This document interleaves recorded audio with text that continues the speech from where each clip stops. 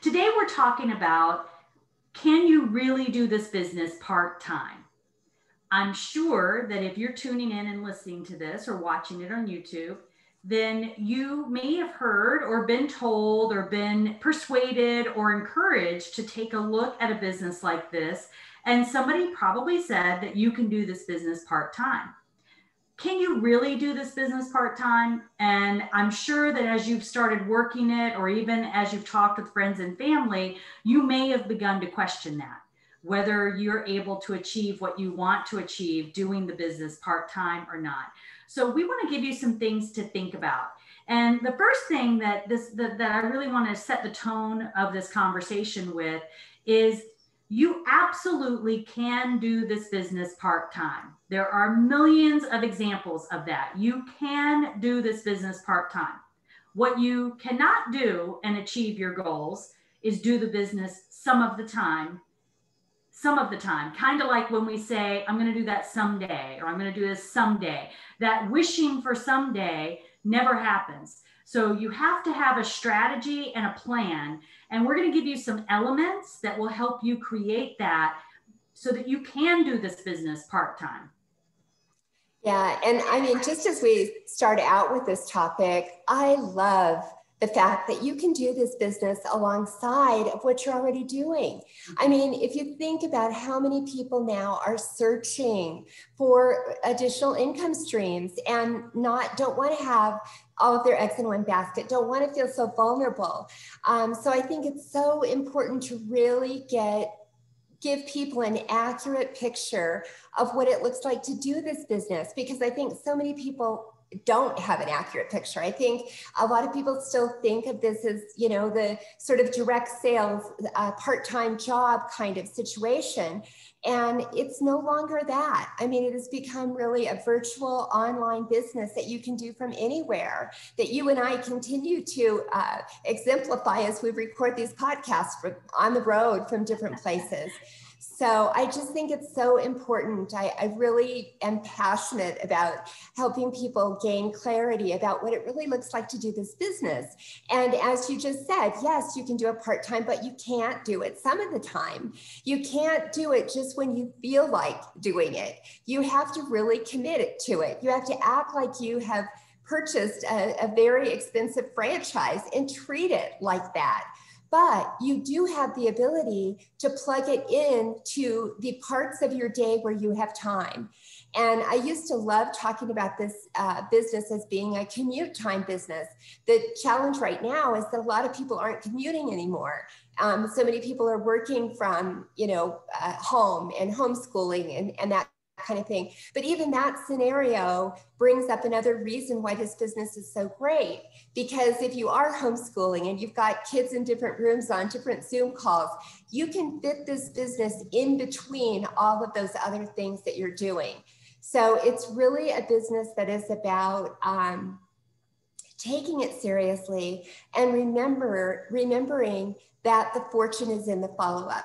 So it's about doing what you need to do at the right time. So if somebody's waiting for you to get back to them about something, you don't want to just put that off for a month when you decide, you think about it again. It only takes a couple of minutes to get back to somebody and give them what they need. So it's really about being, I think, committed versus compliant. And I think a lot of times we come into this business with more of a compliant history as an employee. We go to work, we're in these scheduled hours, and there are certain things that we need to do. And as long as we check off those boxes, we're being compliant. This business is about being committed, and it's about really doing what needs to be done, even if it's, you're ready to go to bed and you didn't follow up with that one person that you told them you would get something to them. So it's really being a facilitator a lot of times of information, but it's about doing things in a timely manner and following up the way you say you're going to. Yes, that is really important. I mean, you are in business, and credibility and trust and relationships is so important for it. And this goes, for me, it goes back to belief. because we make the time for the things that we believe are important. I mean, we all have the same amount of hours in a day and the same number of days in a week and the same number of weeks in a year. And somehow some people do things and accomplish things and others don't. We make the time for things that we feel are important. So one of the things, if you're struggling with, I just cannot find the time to do this, I want to send you back to whoever is a mentor and a coach to you in your business. Find that person. If you don't know who that is, find that person in your lineage and your genealogy, even cross-line, that might be able to support and help and encourage you to be accountable and to help you with your belief. Because if you really believe in where it is that you're going, and that's hard as not an employee. I mean, an employee doesn't require any belief. You just go in and you do the work and then you leave. But here as an entrepreneur, it all requires your belief. It requires your vision, your ability to see that I'm doing this right now and I may not be earning or achieving what I want to achieve, but I so firmly believe in the mission and the movement and the progress that I'm making that I'm going to be able to achieve it. And that makes you willing to do it. When you have your belief in the right order and that's strong, the rest of this kind of takes care of itself, such as your time planning, being efficient and planning time and blocking your calendar. And when you're able, and I know we're going to talk more about this at another time about how couples work a business together. And they even if one is just supporting the other or not. But when you are able to communicate what that belief and that vision is with whoever is helping you run your household, that makes a difference. Like I know for myself, time blocking is so important and consistency is more important than the results.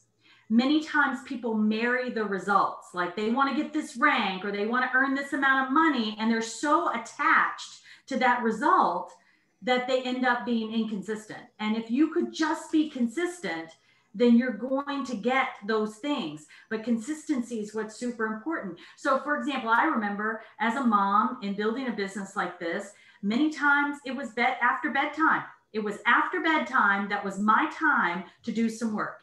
And it could be maybe 20 minutes, or it could be maybe an hour that I just allotted myself that on these nights after bedtime, not 7 nights a week, but 5 nights a week, I am going to take this time and I'm going to block it and I'm going to fill it with income producing activities, not the kind of things that I can passively listen to while I'm doing the laundry or the dishes or driving somewhere, but what are the things that are producing income, like follow-up that Janine talked about, or new connections and reaching out or sharing a video or having a conversation with someone and being curious and asking questions. All of that stuff, when's the time frame that I can be doing that, and consistently doing that, not just one time a week, but try to give it at least 5 days a week that you're finding that amount of that window of time. And it could be as little as 20 minutes, or 10 to 20 minutes. But being able to be organized too, have your binder, have your calendar. Now, some people like to work digitally with their calendar and it's all on your phone. That's great. Some people have a written calendar, but treat it like a business and organize your time that you're going to block this amount of time and you're going to do those things at certain times. Like follow up, another example is I would call it follow up Fridays. I would take a lot of things, not customer questions, but things that I want to follow up and check in with people. Those kinds of taking the initiative to follow up and see how someone's doing with your product and service. I put all of those on Fridays. And so Fridays were my follow-up Friday days, and I worked in my block of hour time on following up. Sunday nights, I did all my reach out contact for an hour. I connected all my reach outs for the week on Sunday nights. Tuesday night, you might ask your significant other that, Tuesday nights is leftover night, because on Tuesday nights during the dinner time where I'm normally making dinner, I'm going to be creating content for my social media post or whatever. When you treat it like a business And when you have a vision for where you're going, you will find the time and you will make the time to be consistent and get the results. Exactly. Oh my gosh, consistency is truly the name of the game. And some of the things you were talking about were reminding me again of the committed versus compliant. I think I've always loved the analogy of a garden. You know, it's like if you blocked out time that you were going to water your garden every Sunday, well, that might not work, especially if you lived in Arizona where it gets really, really hot and you went to all the work of getting the dirt ready and preparing the soil and getting the best seeds and putting them in the ground. If you just said, well, I'm going to water that garden every Sunday, but on Tuesday, all the little plants were wilted and ready to die. And all you needed to do was go give them some water that day to save them before they died. So it's really about paying attention to what you need to do. There's so many things that you can block and that you can, really be organized and say, I'm going to do these things on this day. But you also want to be flexible enough to know that you are committed to the outcome. You are committed to succeeding. And so succeeding may mean that, you have to do something at an unexpected time because something comes out of nowhere that needs your attention right then. I think it's so much about, and I love that about this business, but I think for some people, it's maybe harder than others, maybe who are not as used to responding to things. And, again, I think when you're switching from that traditional 9-to-5 mode of going to work and getting everything done in these certain hours, it's a completely different thing when you're an entrepreneur and a business owner. And it's also about being sensitive to the way that the people that you're communicate. I know that there's some people that are like email people or some people that are text people or messenger. Messenger is a big thing that gets me messed up because I don't readily check messenger, but I will check text.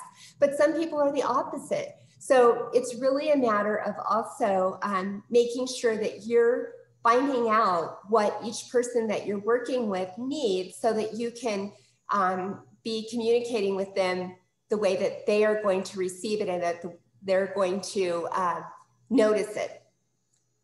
Yes, for sure. And I love the analogy of a garden, and that consistency goes back to, showing up a little bit done every day makes a bigger impact than doing a lot on some day. Like someday I'm going to get around to doing that one thing, just like you described. And kind of like I've heard you share before, a gym analogy. Yeah.